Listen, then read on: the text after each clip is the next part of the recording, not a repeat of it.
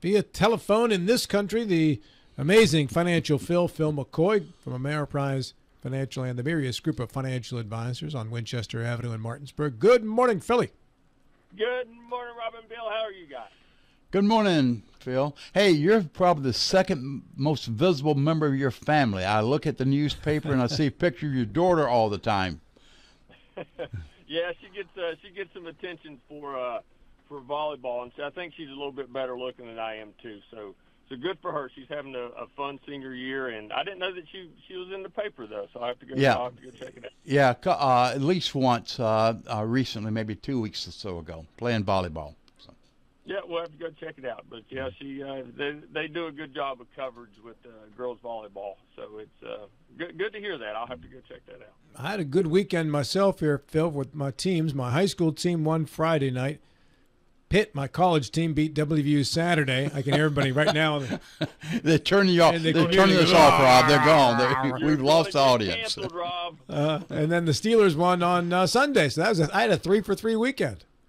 Yes, it was a good weekend for me. Now, I was only focused on the Steelers and, of course, the Ravens and the Bengals, and I kind of rubbed it in Dylan's face a little bit. My apologies, Dylan. But no, you're not sorry, Phil. You took great pleasure in that. But the Steelers are up 2 games on both of those guys, so we'll take it. Not impressive offensively, but you can't be better than 2-0 right now. I think the Steelers are the only team in the NFL, in the history of the NFL, the first 2 weeks to win games without getting a first down on offense in either game. Yeah. Don't need it. They can't score. They can't win. Just seems that way. But Dylan, I take a lot of grief around here from you Ravens fans, you and Verzolini over there, and from Colin, who, knowing that I'm a Pitt fan, he keeps telling me to eat something. I don't know what I can never understand the rest of that sentence that he's trying to tell me. Well, I'm not going to clear it up now. But I deal with it silently around here. I'm the old guy around the community. These young guys have lots of energy, Bill. But hey, what? You did say silently. I deal with it silently. I don't believe that. I'm just. Good point, Bill. It's Neil Brown, even John Harbaugh now for me. It's just, I don't know. I'm not sure about either one. There's one of the two I'm definitely not sure of at all, but the other one I'm starting to ask questions. Here's the great thing that should be discussed and isn't. So WVU, first off, kudos to them for scheduling out of conference with Penn State and Pitt, because too many schools of WVU's size and stature schedule 3 Albanys in a row. You need one Albany, you do. If you're WVU or if you're Pitt, I think they played Kent State or whomever before they played Cincinnati. And if you're a big school, you need one of those games. But too many schools play 3 of those games. And then there should be a conference that consists of Pitt, Penn State, and West Virginia. The fact that college football is in its current status, where teams that are so close and are natural rivals and recruit the same grounds don't play each other in a conference regularly, is a shame. The old Big East, they did just that. They did, but Penn State was never in the Big East. And it was the Big East basketball schools, the 5 basketball playing schools of the Big East, which voted no on Penn State, what really started this mess, because that drove Penn State to the Big Ten, and that was the beginning of the super conferences. Not exactly that day, but that started it. When Penn State went to the Big Ten, it tilted the college football world, and now it's basically an arms race to create conferences. And I know that the Pac, whatever the number is going to be, it used to be the Pac-8 when I was a kid, then it became the Pac-10, the Pac-12. They kind of collapsed, and now they're bringing in the Mountain West. And they look a lot like what the Big East looked like when the Big East started to lose schools.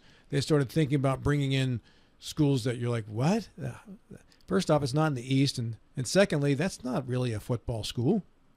And that's what the Pac-8, 10, or 12, whatever it's going to call itself, is going to wind up looking like once they start bringing in, what is it, Dylan? Middle Tennessee State at some point is going to be in the, I know it was Pac-12. Fresno State, Colorado State, and I think San Diego State and all those. I think it's at 6 right now, so the 6-pack? Right. The 6-pack would be a good name for the conference. But this college football is in a ridiculous state right now, where you don't have Pitt, Penn State, and West Virginia should be in the same conference. Boston College, Syracuse, these Eastern schools should be in the same conference. And it's very quickly evolving down to 2 mega conferences. It really is. SEC and the Big Ten. It really is. And everybody else is just going to kind of fold in with them. So, Phil, enough about that. We were promised a discussion on annuities this week. Yes, we were. And you said you'd need hours to actually explain annuities, but you're going to have to do it in 18 minutes. I've got 18 minutes, and of course we can't dive into all that annuities are in 18 minutes, but it's an extremely hot topic for a lot of investors. So I'm going to start with the tax status of annuities. And in my opinion, most likely the biggest danger that annuities provide. So to be clear, annuities do have a place in some people's portfolios. Not everyone's. It's not a cure-all for every financial disease that you could have, but it does have its place. But where we see, and this is where I'd like to start, where we see in our office the biggest tragedies, if you will, with annuities is on the tax front. So before I get into that, you need to know that there's a major difference in how assets are taxed based off of what you did when you put them in a certain account. So, of course, excuse me, Phil. Before we get started, what is an annuity? I want to go to basic definition. What is an annuity? An annuity is an insurance against living too long. It's the exact opposite of life insurance. Life insurance is insurance against passing before you anticipated, and in its truest sense of the word. Now, there's other reasons to have life insurance, but an annuity in its truest sense of the word is an insurance against living too long, provide a lifelong income stream that would never run out. That's its initial purpose, regardless of how long you live. Our biggest fear in retirement is that we outlive our money and we come along and say, hey, this annuity can ensure that you have a stream of income, much like Social Security or a pension would do, to protect you against inflation. If you live to be 105, you still got an income stream. So, but in that, you also have, and everybody talks about the fees, and of course they are expensive because they're providing an insurance. They're taking a risk that someone could live too long and I'd have to pay you too long of a time frame. You would outlive your life expectancy, so therefore there's a cost to us, and there go the high expenses that come with them. But in our estimation, that's not the biggest issue with annuities. So if we rewind about 25 years ago, as John reminded me this morning, there used to be a major difference not a major difference in ordinary income tax and capital gain tax. So before year 2000, I think it was year 2000, 2001, there was a change to capital gain taxes, which is the taxes that you pay on non-qualified assets. So let's just assume, and we'll use $100,000, that someone has saved $100,000. It's sitting in their bank account, and that money is non-qualified. You've made no arrangements with the IRS for that money. Sitting there, you pay tax as you go, opposed to a 401k, IRA, or even a Roth account where there is a deal made, where I say, hey, I'm not going to pay tax on it now, I'll pay tax on it later. So the way a non-qualified asset is taxed, the gain is taxed in most cases, unless it's interest, as a long-term capital gain, whereas an IRA, a 401k, traditional, not Roth, but traditional IRA 401k, is taxed as ordinary income, the same as your paycheck. In today's world, there's a major difference in those two taxes. With a non-qualified asset, a long-term capital gain, for the majority of people, the vast majority of people, caps out at 15%. Some do fall into the 20% range, but ordinary income tax goes way up into the high 30s for some, but for most of us, 12, 22, or 24% on ordinary income tax. So here goes the problem with annuities as we see them, the biggest problem, and this is just scratching the surface. But when people take non-qualified assets that are subject to capital gain taxes that maxes out at 15%, number one, are also privileged to step up in cost basis at death. So if you're passing it to an heir, to your children, they would get a step up in cost basis and reduce or eliminate any taxes on it whatsoever. when you enter into an annuity, when you place that $100,000 or whatever dollar amount that you would like to place into an annuity on a non-qualified basis, you give up the ability to have it taxed as long-term capital gain. Any growth on that annuity from that point forward is now taxed as ordinary income, not just to you, but whoever may inherit those assets. So we see that often where people would come in and say, hey, I got a guarantee interest rate or whatever it may be of 4 or 5%, and that's why I put it into this annuity without knowing that 4 or 5% is now going to be taxed as ordinary income opposed to long-term capital gain.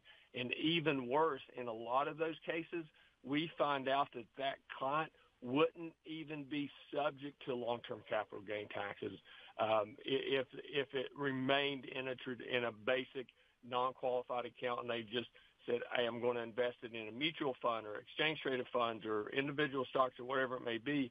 That growth would very likely have been completely tax-free had it stayed in that environment, but instead they were sold a product, an annuity. And then we dig even deeper to find out, this client has a pension, this client has Social Security, and then the next issue with annuities is liquidity. And they don't have a lot of liquidity outside of that annuity. And what I mean by liquidity is I can go in and get as much or as little at any point in time that I want, and an annuity doesn't allow you to do that because of surrender charges. So we remember back to what we had said, these annuities are taking a risk. The risk is that you live too long. So ensure that they don't lose money, you have to keep that annuity in there for what is referred to as a surrender period. You can't change your mind before that surrender period is over. And then even when it's over, you have taxes to deal with. Hopefully, if it had grown, you have ordinary income taxes to deal with. But that liquidity issue that we see people walking in and say, hey, I need to buy a car, I need to get my roof fixed, or I need to, in the tragic case that's sticking out in my mind, I need to support my daughter because my grandson has a major illness and she's unable to work and she spends all of her time at the hospital. I need to pull my money out of my bank, but they told me I couldn't do that without a penalty. What is going on? And he didn't realize that he'd gone into an annuity. So the second issue with annuities is liquidity. So if you can't go in and get what you want when you want, we see that as a problem. And the investor needs to know that they can't necessarily go in and get what they want when they want because of surrender charges. And, by the way, if it goes into an annuity, you should be purchasing that for the income stream, for the lifelong or predetermined period income stream that it's going to provide you. If you exceed what that income stream is, you've now broken that agreement and it no longer exists. You can no longer get that stream of income for the rest of your life. So it's very inhibitive of what you can do with those funds. So liquidity is the next issue. So after bringing up those two issues, in my opinion, the biggest one is the change in tax status. And going back, if you had an annuity that you bought in 1995, don't go kill the friendly guy that sold it to you because tax rates were different, and that wasn't a big deal prior to the tax changes in 2000 or 2001. But there are places where annuity makes sense. So if you have an annuity, I don't want you to sit there and think, man, that wasn't right for me and I shouldn't have purchased that. They do make sense in a lot of cases. And I can't go through all the cases. I've got 9 minutes remaining. I can't go through all the scenarios in which it would work. But in most cases in today's world, it makes most sense on already tax-deferred assets. So in an IRA or what used to be a 401k, if you said, you know what, I've got plenty of liquidity outside of the annuity to handle emergencies or vacations or huge expenses that I may have throughout the year. I just need a set amount of money for the rest of my life to supplement Social Security, and if I have a pension as well, to supplement that to make sure that my essentials are covered. That's when the annuity makes sense, assuming that the taxes are already deferred and it's already subject anyway to ordinary income tax, assuming that, and assuming that you have liquidity outside. That's where they make sense. because you're not going to need the money that's inside of that annuity. But annuities are extremely complex, and we find that they're used as a solution in extremely simple problems where I'm just looking for a guaranteed rate of return or a better interest rate on my pile of money sitting inside of a bank, and that's a really simple solution. But what we do is, or what is done quite often, are these investors are placed in these very, very complex and complicated products that, in my opinion, you should have more education in order to place these annuities. There should be more background.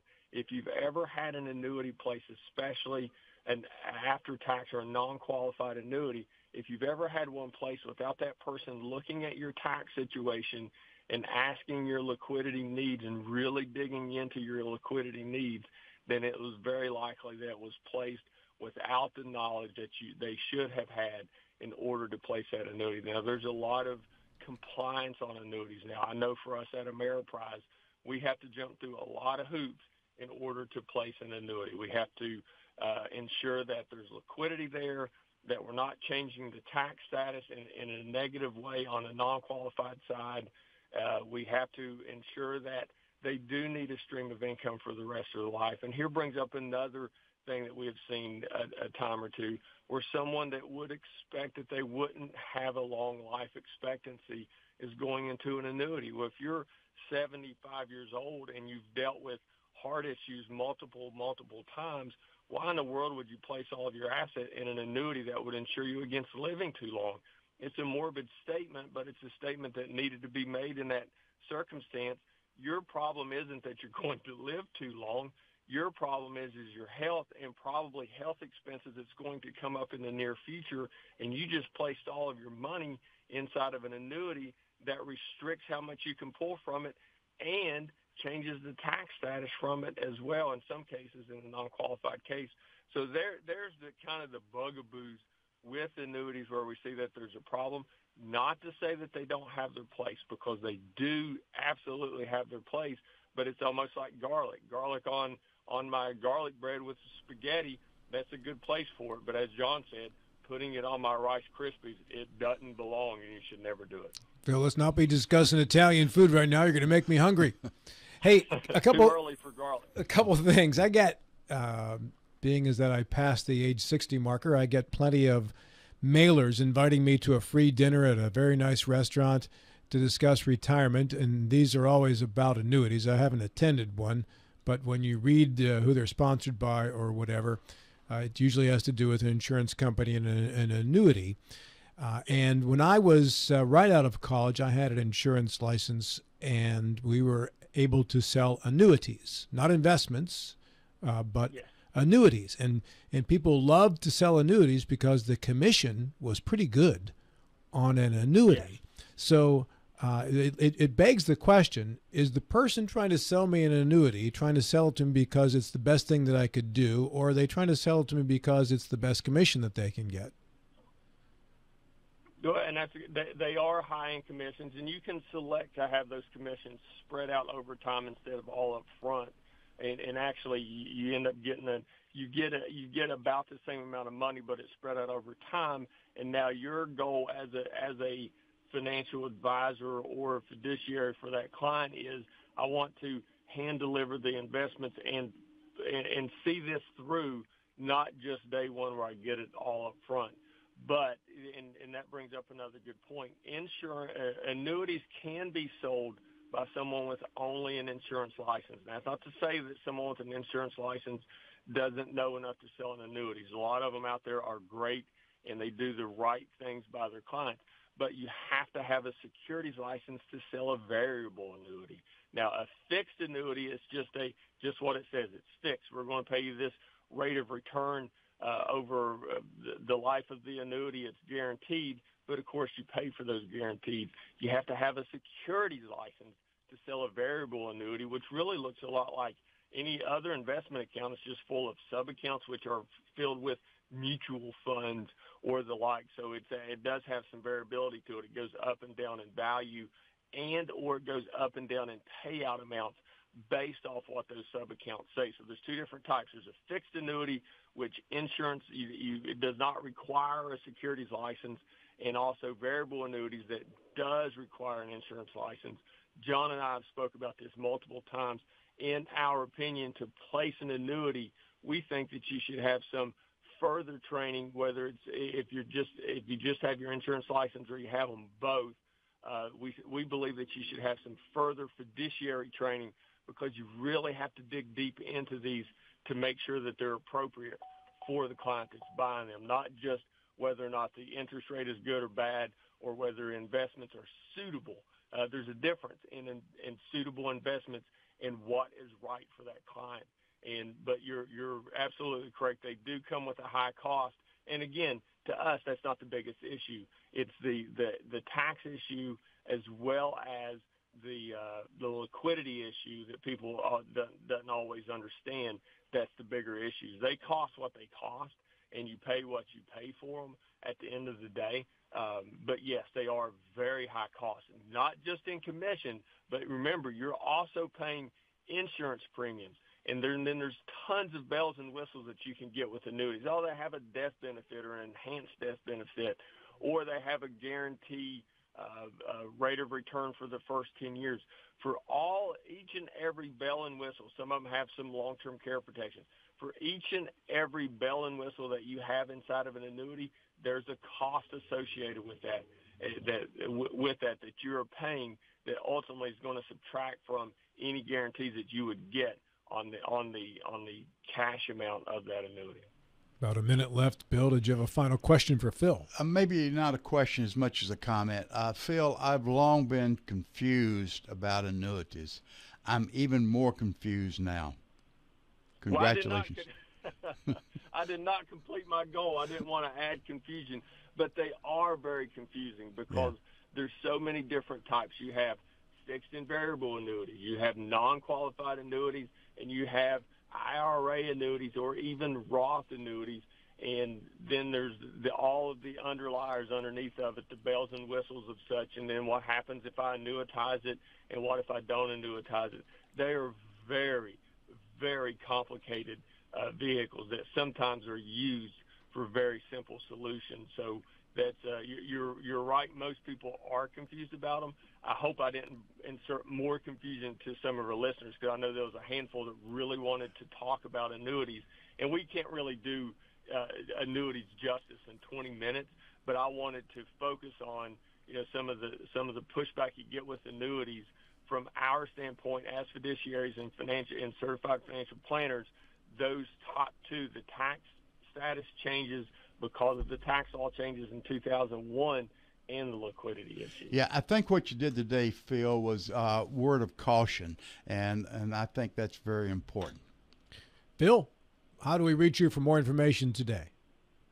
You can reach us at 304-263-4343, or stop by and see us with an appointment at 1270 Winchester Avenue, right here in Martinsburg. Thank you, Phil. Have a great day. Thank you, guys.